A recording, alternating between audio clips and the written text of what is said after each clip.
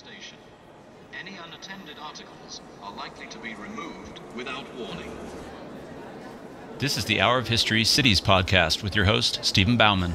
The Hour of History Cities podcast, as well as other Hour of History podcasts, can be streamed and downloaded at hourofhistory.com, iTunes, Google Music, our YouTube channel, and TuneIn. Be sure to also check out our Hour of History blog at hourofhistory.com/blog. And now we begin the Hour of History Cities podcast with your host, Stephen Bauman. Good morning, and welcome to Hour of History. For the next couple weeks, I'm going to do a special series on the city and history, with a special focus on Havana. The reason I've chose Havana is for a couple reasons, actually.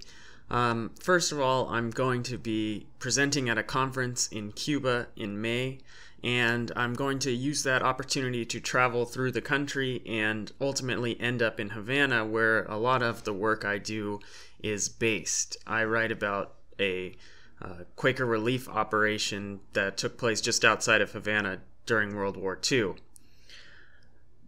In order to prepare for that trip, and both as part of a class project that I'm doing this spring, I'm studying the city in history and the place the city has in history.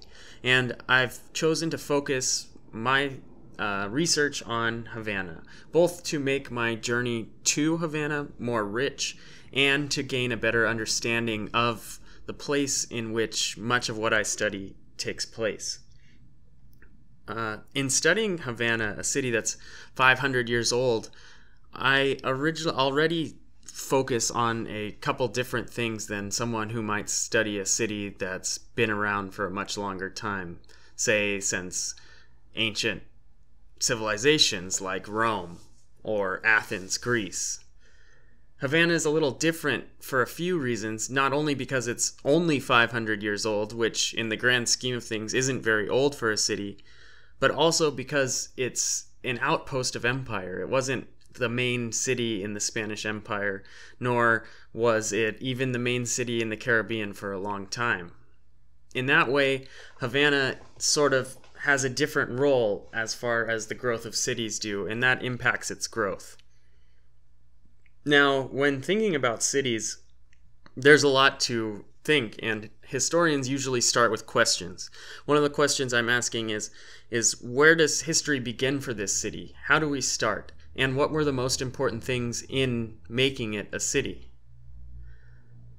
Anytime you talk about the case of Christopher Columbus or the New World or the Old World, depending on how you look at it, it becomes a contentious issue of how the historical narrative is shaped.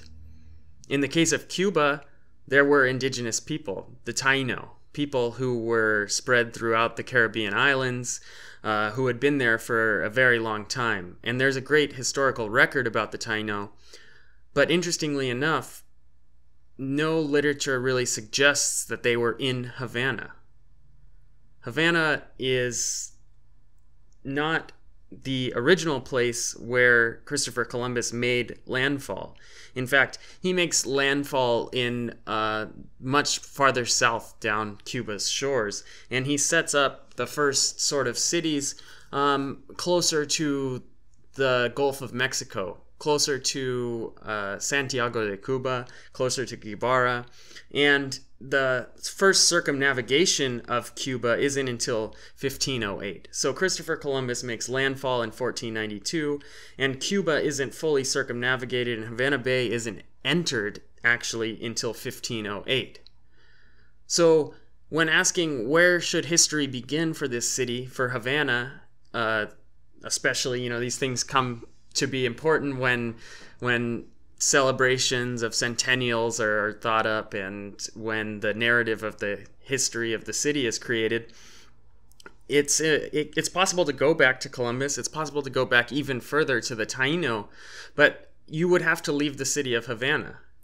As far as all the research I've read, the Taino were not in Havana. In fact, it's only important because it's a bay. It's a natural bay around Havana in which it was easy for the Spanish to enter with their ships and to have some rest from their voyages across the sea.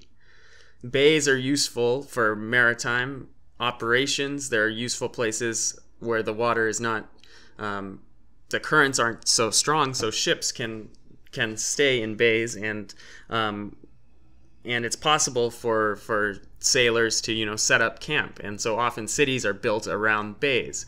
So rather than the other historical norms around cities, where many cities are built around rivers, historians have argued that all great cities are built around rivers. They need a source of water.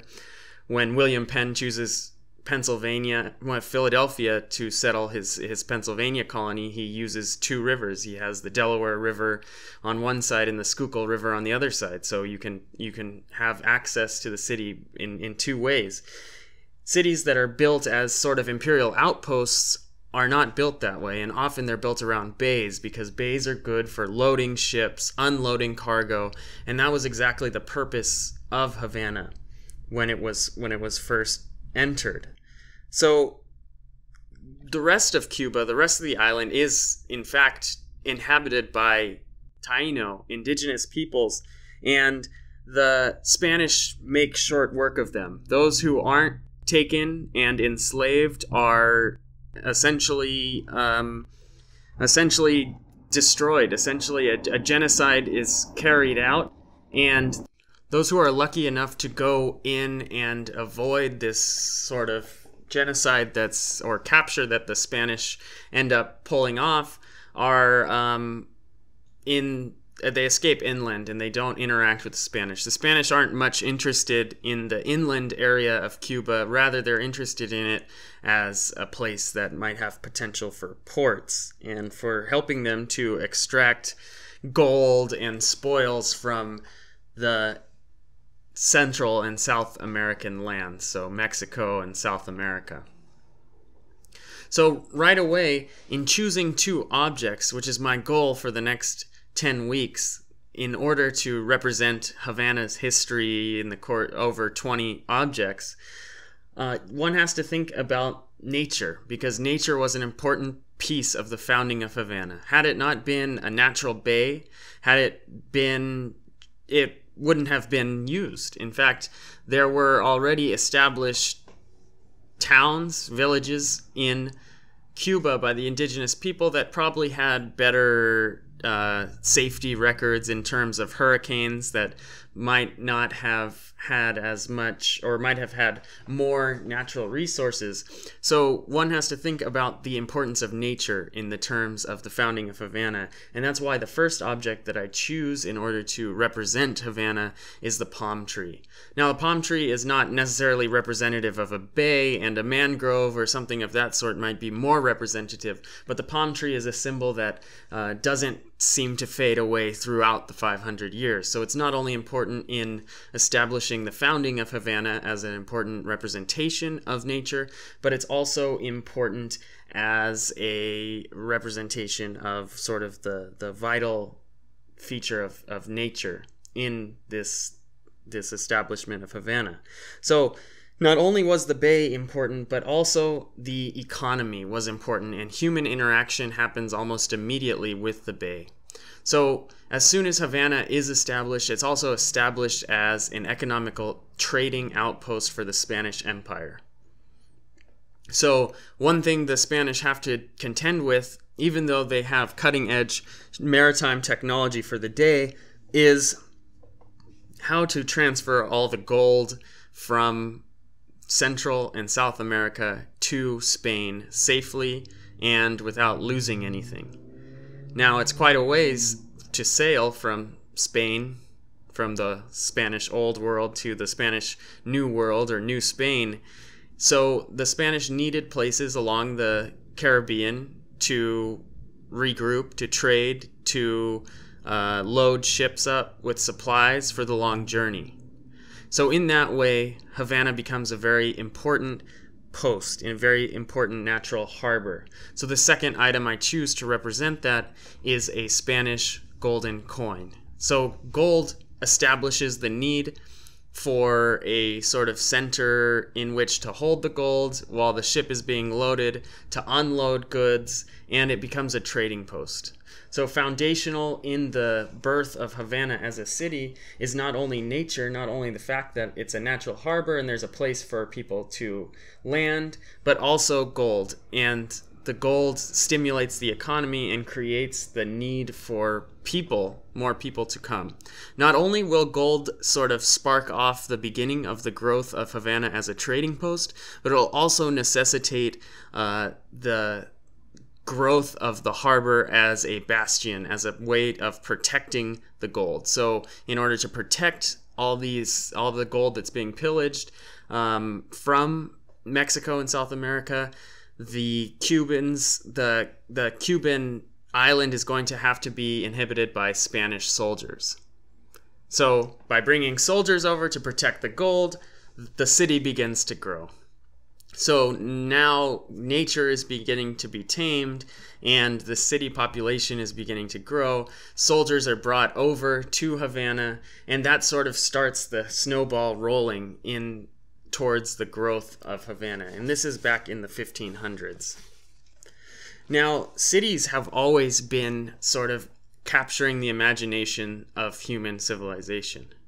The idea that a bunch of people would live together and have some sort of interactions with each other is an important part of the human experience, and it's something that we should continue to visit, especially nowadays when loneliness and isolation is becoming such a big thing, even within cities in our modern society. In fact, the United Kingdom just named a minister of loneliness whose goal is going to be finding ways to make people feel less lonely, people even in cities. And perhaps if we look at the history of cities, we will be able to better find why this loneliness sort of happens. Is that a reason that has to do with the cities? Now, Havana's first two streets are in what is now called Old Havana, Havana Vieja. The main streets were trades and merchants. So another thing that has to come through this growth of money is merchants. Merchants typically will trade and sell ship parts, things that are necessary for the growth of the ship, for the security of the ship, and they'll do that in exchange for money in hope of making it big and making a little more money that was made in Spain. And then maybe they could build more houses, whatever. They could have a little more success in Spain. That's one side of it. And this week has focused almost entirely on the growth of the economy. Next week is going to focus on the growth of the spiritual within Havana. Because whenever the economy comes, there's a need in these cities to sort of build a spiritual base. And this is the way medieval European cities were built, often with the cathedral in the center. And that's something that these imperial outposts have to come to terms with. Because after all, they were built mostly for the growth of the economy. So where does religion fit into that? If the city is being built for the economy and for the glorification of the empire, how does it come to terms with religion? What is the spiritual center of the city? So in leaving this week, I want to leave with a look back at how cities have been viewed by even more ancient and Bronze Age civilizations. If you read Psalm 48 in the Bible, it's titled The Splendor of the Invincible City, and it's a song that explains, "Great is the Lord of the highly praised in the city of our God, the holy mountain, fairest of heights, the joy of all earth, Mount Zion, the heights of Zephon, the city of the great King. God is its citadel, renowned as a stronghold. See, the kings assembled, together they invaded. When they looked, they were as astounded, terrified, they were put to flight. Trembling seized them, their anguish like a woman's labor, when the east wind wrecks the ships of Tarshish. What we had heard we now see in the city of the Lord of hosts, in the city of our God, founded to last forever. O God, within your temple we ponder your steadfast love, like your name, O God. Your praise reaches the ends of the earth. Your right hand is fully victorious. Mount Zion is glad. The cities of Judah rejoice because of your saving deeds. Go about Zion, walk all around it. Note the number of its towers. Consider the ramparts. Examine its citadels, that you may tell future generations, yes, so mighty is God, our God who leads us always. And this sort of divine connection to cities, and it's certainly evoked in the Bible, is something that we'll have to keep in mind as we examine Havana through the growth of its citadels, through the growth of its towers, through the growth of its churches, through the relationship it has between the growth of economics, the growth of spirituality, the growth of the Spanish Empire, the tense relationship it will have with slaves, with indigenous peoples that have not been already killed off by the 16th century. Havana will have a huge importance, not only in the period of empire, but also going forth through the Cuban Revolution and the Cold War, and even to today. So thank you for joining. Next week, we're going to talk about 2 more items. We'll go beyond the palm tree, we'll go beyond the gold, and we'll talk about Havana's growth as a city, as an imperial outpost in the Caribbean. Thanks for joining.